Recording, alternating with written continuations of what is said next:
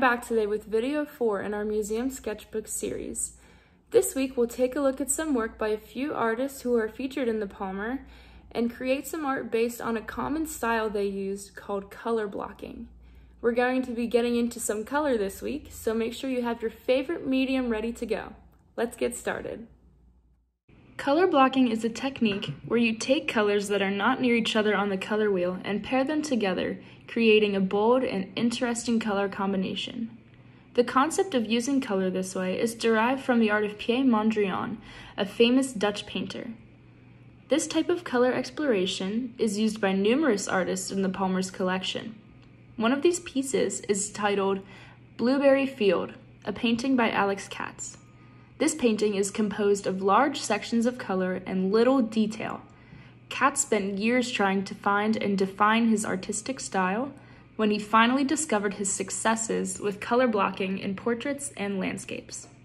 Another work that utilizes color blocking is titled Orinda 6 and was painted by Ralph Hetzel. This acrylic painting is simplistic, colorful, flat, and bold, all in one. Unlike Blueberry Field, which has some organic shapes and curved lines, Orinda is very straight-lined and more abstract, but still has very little detail. Works like these carry a sense of emotional detachment due to their lack of intimate detail. As you can see, this style of art can be used in many different ways to add dimension and character to an artwork. This week, we'll be using these paintings for reference and using these styles as our own inspiration. So, our prompt for this week is to create a color-blocked scene, much like the styles in the paintings we just saw. Use your medium of choice, so paper collage, markers, crayons, paint, you name it, to create this scene. Represent the scene you choose with as little detail as possible while still making it understandable. Yours does not have to be a landscape, just create something that is representational of your idea using only bold blocks and sections of color.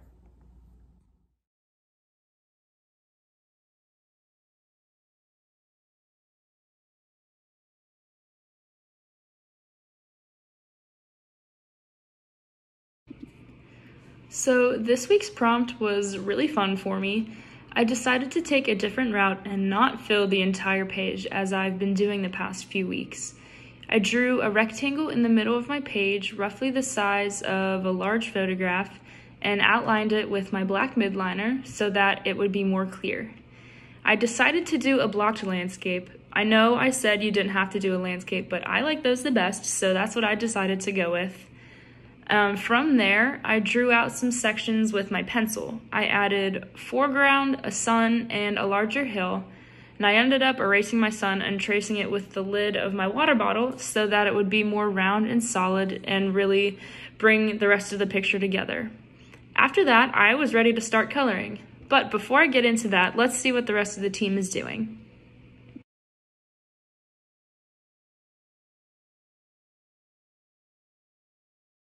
For this prompt, I decided to use acrylic paint because this is my favorite medium to work with. I started off my sketch using a pencil and I taped the edges with washi tape because since the lines in the painting are going to be so crisp, I wanted there to be a clean line at the edges. I scrolled through my camera roll to find a picture that I wanted to paint for this sketchbook prompt. I decided on a sunset picture that I took from my window of my front yard. It has a sunset, some trees, and the sky and a couple bushes. I started in by just filling in all of my blocks with different colors. I started with yellow, orange for the bottom of the sky because the sun was setting, and then I moved up to a purple, and then I moved up to a blue for the top of the sky and the clouds. I'm going to fill in the rest with all of the colors that I picked that you saw at the beginning of my video.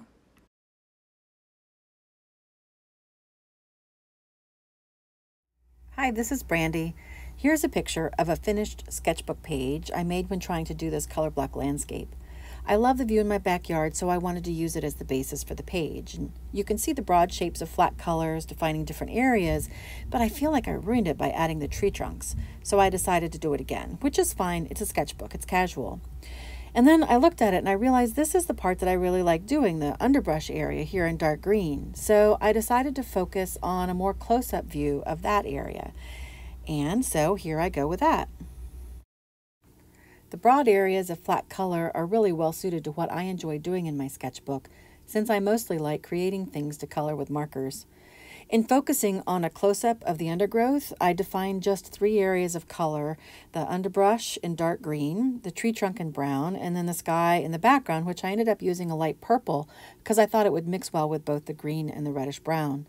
In the end, I think it's kind of funny I added the texture to the brush and the additional colors for details to the tree, since we were going for solid uniform colors. Oh well, I guess I lost track and couldn't help myself. And I had fun and enjoyed sitting outside drawing on a beautiful sunny day. Hey, it's Hannah again.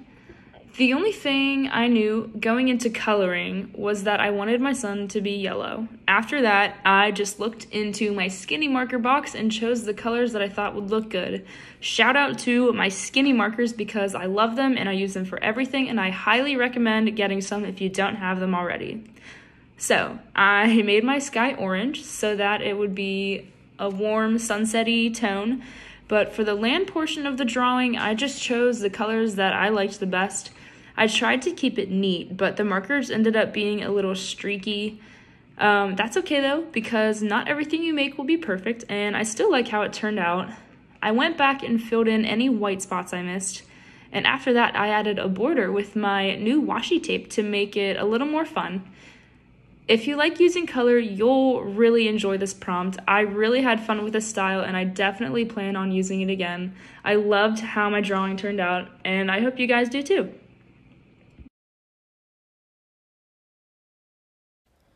Painting on paper with acrylic paint is a lot different than painting on canvas, but I really liked how the paper kind of folded while I was using the paint. I put the paint on really thickly, which I usually do when I'm doing any painting because I like the texture. I like being able to see it and being able to feel it on the painting. I kept going in and filling in all of the trees and the sky and the bushes. I used a couple different shades of green to give the whole piece a little bit of dimension. And then after I filled all of the colors in and all of the shapes in, I pulled the washi tape off so that there was a border that was very square and very clean, just like all of the color blocking in the painting.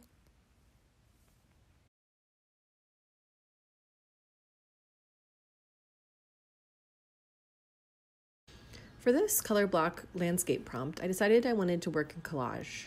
Collage is one of my favorite mediums, and as you can see, I collect all different kinds of paper for my collages. I use a lot of old magazines, my collection of colored paper, and then also sometimes security envelopes have really interesting designs.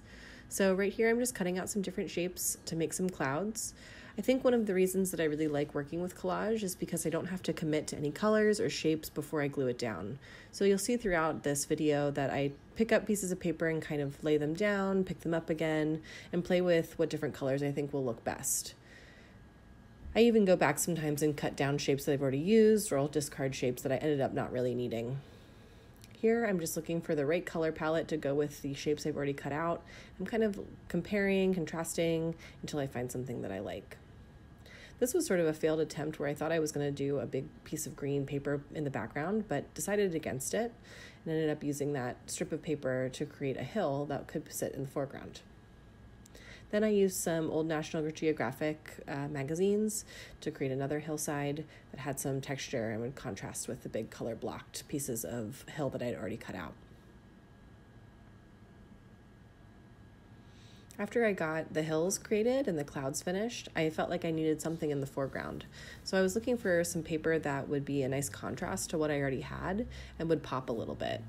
I had a hard time finding the colors that I wanted to work with, but I knew I really liked this little mauve color. So I started cutting out the branches of a tree. This is a shape that I really like to use in many of my collages, so I'm pretty quick at cutting out these branches, but it does take a little practice to get used to it. That's the great thing about this paper, though, is that you can just keep cutting it and trimming it down until you like how it looks. So I was pretty happy with this shape and decided to set it down and just kind of live with it and see what I thought it needed to finish out the composition. I decided to make the trunk just a little bit longer so it would go down past the hillside there. Then I needed some kind of big contrasting color, so I ended up picking this bright red and creating some branches out of that as well.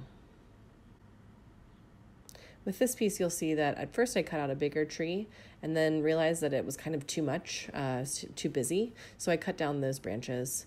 Again, I think that's why I like using collage, because nothing becomes too precious. You can just cut it up, rearrange, or try something new.